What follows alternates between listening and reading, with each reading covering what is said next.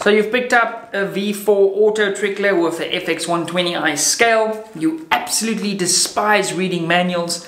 This video is for you. I'm going to show you guys the easy way to set up your new version 4 Autotrickler.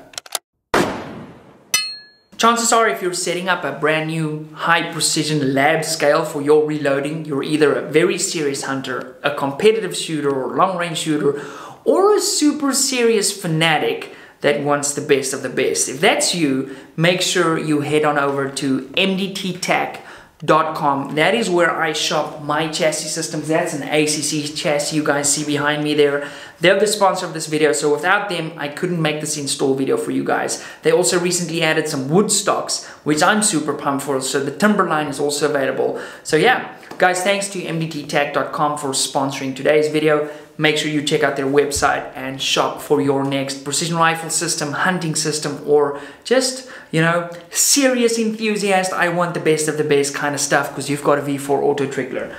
With that said and out the way, let's get into the build of this thing, shall we? Now, first things first, I'm just gonna unbox everything so we can sort of see what we're working with. Then we're gonna start our way from step one in the manual. Don't worry, you probably won't need the manual for this video. My goal is to make the video as comprehensive where you could literally follow along with this video to get your scale set up. So in the big box, we've got our scale, some components to the scale. This is sort of the frame of the scale. I also believe in one of these boxes we'll have a clear lid, which is a big plus. Then the power supply to the scale is going to be in this little box. I'm based in South Africa, so we have to use a little adapter plug. Possibly where you are in the world, you might not need to use one of these. And then we've got two of sort of these size boxes and the flat box where I believe we're going to have that clear top. And then you've got your manual. As expected, in our large flat box, our clear cover is in there. We've got the powder hopper in this box. Some other accessories with what looks to be a little circuit board and some wires. A new power supply, if memory serves, from my version 2 Autotrickler. I never actually used the one that actually comes with the scale. You use the other one. We'll confirm that throughout the course of the video.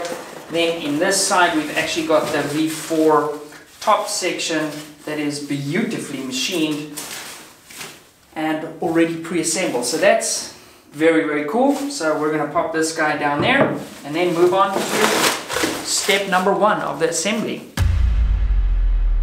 For step one, you're going to need to locate this 3D printed centering tray. We're going to peel the back off that and then stick it to the front section of this part over here. And what they're advising us to do is sort of use this front edge to touch on this section. This is something you can move later if you feel the need to, but just sticking that guy on there like that, easy peasy. Our next step will be to set up a frame that the powder unit will sit on. So our first step is going to be to pop this guy in like this. Let me show you guys that there's sort of these two tabs that coincide with that, so that's sort of the indexing system. Now, something that's a little bit different on the version 4 that never used to be the case is we've got these platform bumpers that we need to stick on these corners over here. So we're going to do that now, and we want to position them sort of in the center, and that's basically going to give us sort of a soft landing that as the powder gets dispensed, that it doesn't disturb the scale. So I'm going to stick these guys on there. This is very simple to do.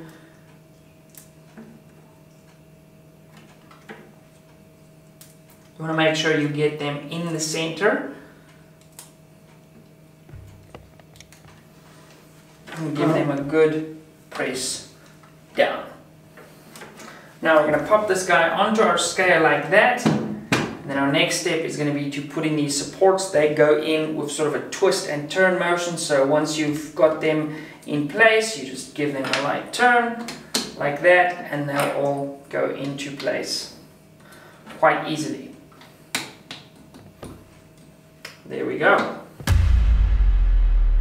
The following step is going to be to add the sort of windows. So we want to obviously leave the front open because this is where it will be going in and out with your powder. So we're going to put one on the rear. There's a sort of tab on the top here. You want that tab facing up, and that is simply going to slide in like that. What I really like about the V4 design, okay, so the fourth rendition of this, is in the past you would need to drill a hole through one of these panels for the trickler to feed through. and it wasn't the most professional looking thing. Also, if you screwed it up, there could possibly be, you know, a little bit of vibration or something because the trickler is touching that. With this new design, that can't really happen. So we only need the 3 panels. We're going to pop the 4th and spare panel over there. Our next step is going to be to add the clear lid. So again, we've got these bumpers here, these extended soft plastic bits. They're going to face up, and then this tab we have here is going to face towards the rear, and this is all going to index in there. Now this may require a little bit of finessing, but you will feel it click in and index into place, and just make sure that everything is nice. And now, because the scale is so incredibly sensitive, the only air that could come in here is from this, because all the sides are 100% sealed, which means there's little to no disturbance on the actual scale itself.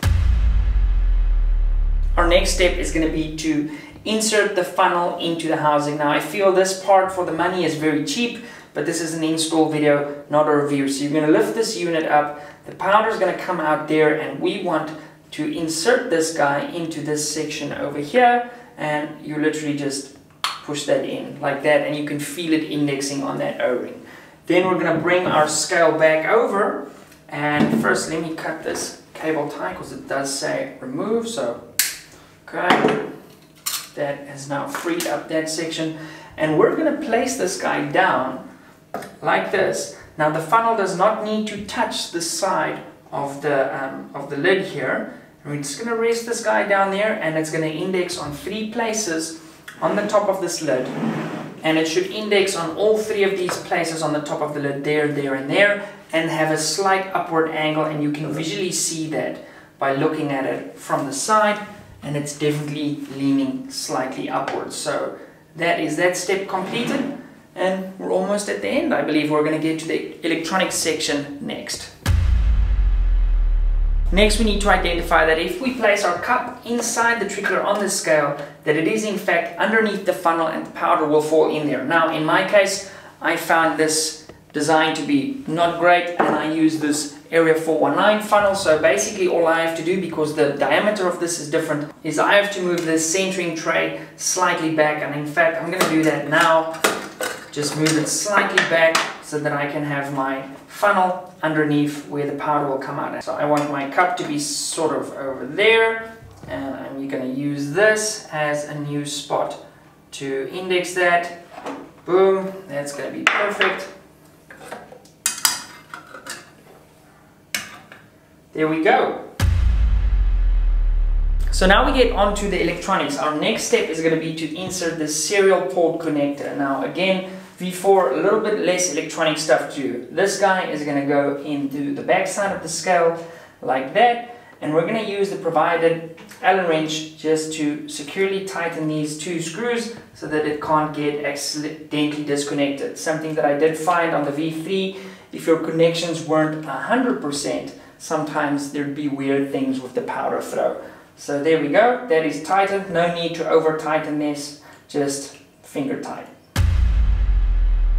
Our next step is going to be to connect the Autotrickler to the scale. Now my port was sort of hidden at the back here. We're simply going to take that. There's a tiny little top end that protrudes on there, and that is going to index on the top of this, and that connection is very simple.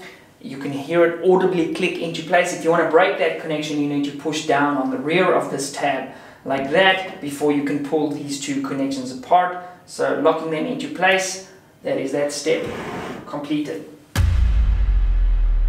Now, as with the previous trickler, this is the power supply that came with the scale itself. We're never going to use that. We want to use the provided power adapter that comes with the Autotrickler. Very important. So put that one aside. Do not use it. Always use this powder connector. Now the time has come to plug in our scale. I've already run the power cable up. There's a little plug at the back here that we can remove. That plug is located over there. I'm going to pop that guy out and plug our scale into the power for the first time.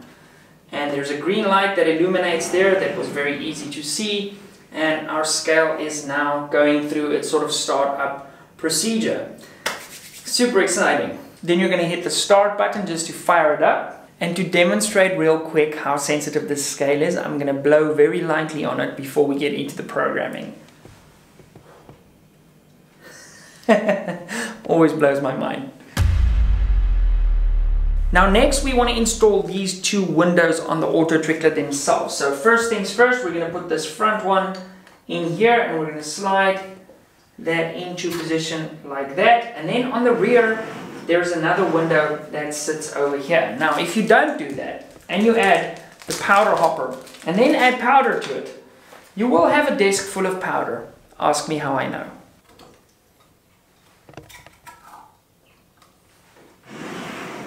So our next step is going to be adding our first powder. Now my powder of choice for this is going to be Retumbo. That is the first cartridge I'm actually going to load for. We're going to want to make sure that this is open. You also want to double check that you've got both windows installed on the rear and on the front. Otherwise you might have powder possibly everywhere. So let's add some powder to that a little bit more slowly this time, and you can visually see that. Let me turn this a little bit for our other camera angle, but we can visually see the hopper filling up with powder in there, which is quite satisfying actually. I'm not going to overdo it because we're going to have to calibrate the scale next, and here's where it could get a little bit tricky. Next we're going to install the powder hopper. Now very importantly, you can only install this when the hopper is closed. Now by rotating the bottom section you can clearly see when it is open and closed, and it actually won't let you install it in its open position. So there's a little bit of a fail-safe built in there. Now you'll notice there's sort of a half moon shape on the back here. That lines up with this half moon shape that's on the top here, and this guy is literally just going to plop into place like that. And as you'll see now, you can also visually check in from the top, and as you turn the hopper you can see that it opens up and closes. So our hopper is installed and that is in place. The lid is going to go on the top. Something that I also recommend when using this, as soon as I'm done with powder, I immediately throw the powder back into the bottle, and I never let powder sit in the hopper, because if you do, the hopper over time will change color and it looks icky and it's not clean. And I also don't think it's the best thing having one of the best scales money can buy and then letting your powder sit there being exposed to humidity and all of those things, because this is not an airtight seal. What we're going to do next is configure the scale that it communicates correctly with the Autotrickler unit. This step only needs to be done once, and even if you unplug the scale, move its location, or you have a power failure or whatever, you don't need to repeat this step. So our first step is going to be to enter the menu section of the scale, and to do that we're going to hold down sample until the menu comes up. So my scale defaults to the setting that we need, BASFNC is what we need, but theoretically speaking, if yours didn't, so just to show you guys, this is in fact what we're looking for, but if yours didn't, you could press sample repeatedly until you get to the desired display that you need. So this is what we want. Next we're going to hit print to select this setting. Now we need to hit sample again to cycle through menu options to choose SP with a small letter D. There we go, that is what we need. Next we're going to press RE0 to have the unit 2 displayed. We're going to hit print to select that value, and then we're going to press calculate to exit the menu. And basically what that setting has done is that has set the scale to refresh 20 times every second. Next we have to configure the scale to wait for a stable reading before it dispenses powder. We're going to press and hold sample again to enter the menu. We're going to hit sample repeatedly until we see DOUT. Okay, to enter that we're going to hit print. Then we're going to repeatedly press sample until we get to port, which is already currently displayed, and we want to set that to 5. So we're going to hit RE0 5 times to get that to 5. We're going to hit print to save that setting, and again we're going to hit calculate to exit the menu. For the next setting we're going to bring up the menu again. We're going to hit sample until we get to SIF. We're going to enter that by hitting print. We're going to hit sample repeatedly to get to BPS, which is already being displayed. Then we're going to hit RE0 to get to the number 5. And the setting we're looking for is 19.2 or 19,200. We're going to hit print to select that value. and then hit calculate to exit. Our next setting, we're going to bring up the menu again. We're going to go to SIF once again. We're going to hit print to select, hit sample repeatedly until we get to BTPR. That's the one we want. Then we're going to hit re-zero twice to set that number to 2. Hit print to set the value, and then hit calculate to exit.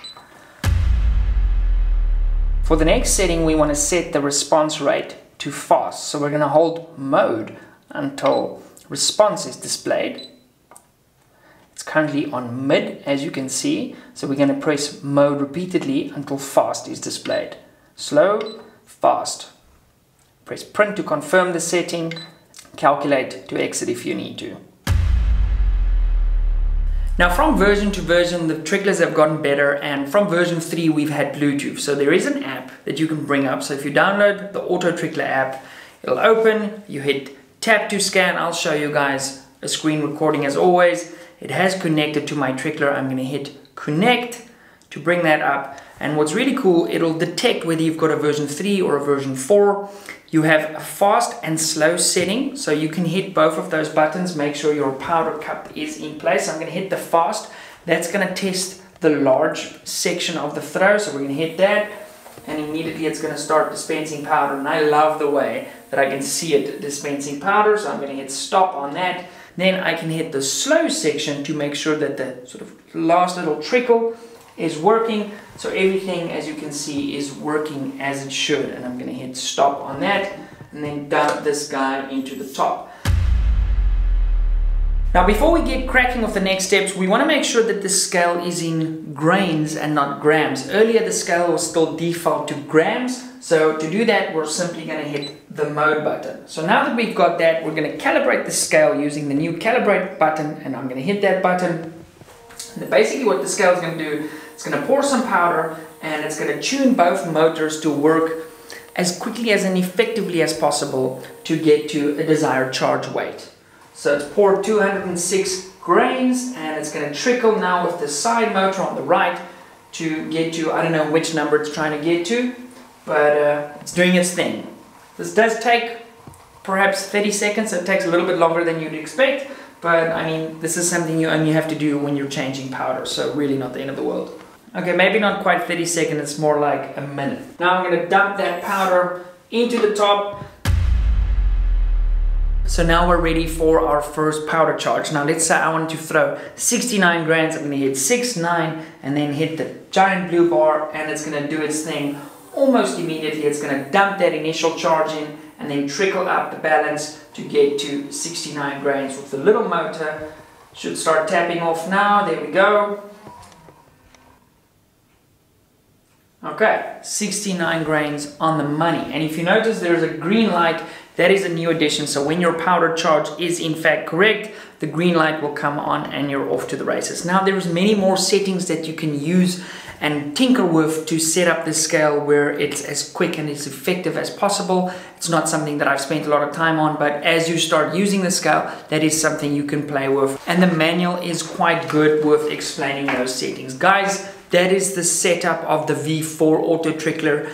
Make sure you are in fact in grains and not grams, because if you're doing powder charges in grams, you're making bombs. Okay, so be careful. Guys, thanks for watching. If you're new to the channel and you found this because you were looking for an instructional video, make sure you are subscribed down below, because we do some other fun stuff on this channel too.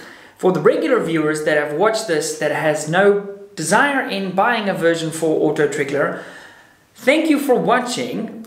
Mad respect. And yeah, I appreciate that a lot. Okay, gents, ladies, reloaders, I'll see you in the next one. Bye.